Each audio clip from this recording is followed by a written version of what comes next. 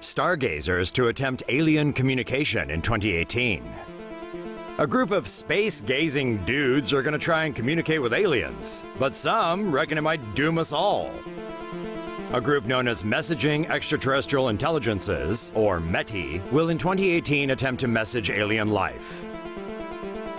According to CNET, most concur the message should consist of physics and math, as these are forms of knowledge aliens likely hold in common with humanity. However, many scientists, including Stephen Hawking, worry that such a message could put Earth in danger.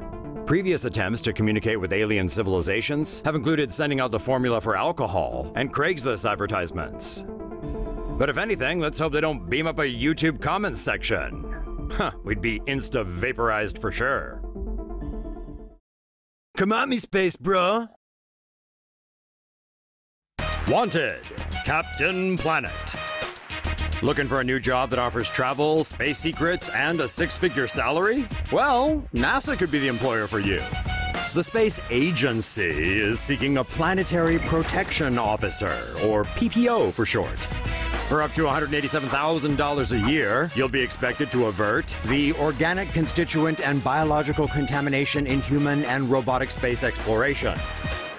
Or in other words, defend our little blue planet from risque and dirty alien life. And to stop spacebound humans and robots from polluting planetary ecosystems. Prospective applicants need to be American, science whizzes, and have advanced knowledge of planetary protection. Or more simply, you need to be Iron Man.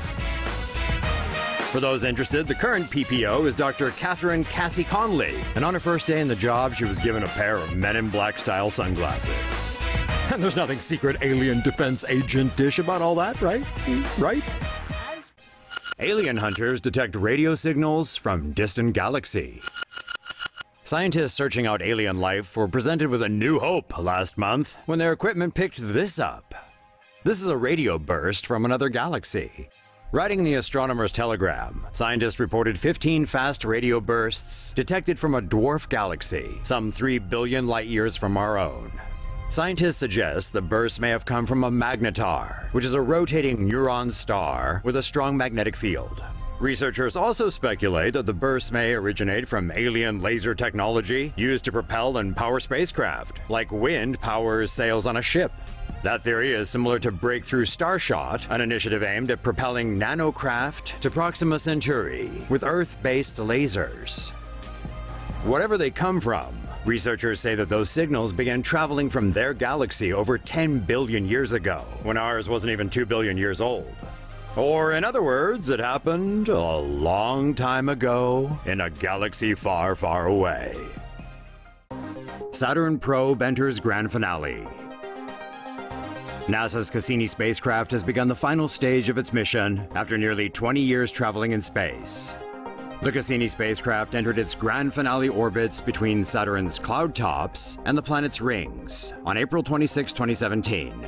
According to NASA, Cassini survived its first dive between Saturn and its innermost rings, sending back never-before-seen images of the planet's atmosphere, including this hurricane. During the dives, Cassini will measure ice and other content in Saturn's rings and take measurements from the planet's rocky core. Cassini will enter its final orbit on September 15th, in which it is expected to destroy itself by flying directly into Saturn's atmosphere. The Cassini spacecraft was launched in October 1997 from Cape Canaveral Air Force Station in Florida. It traveled 2.2 billion miles to reach Saturn.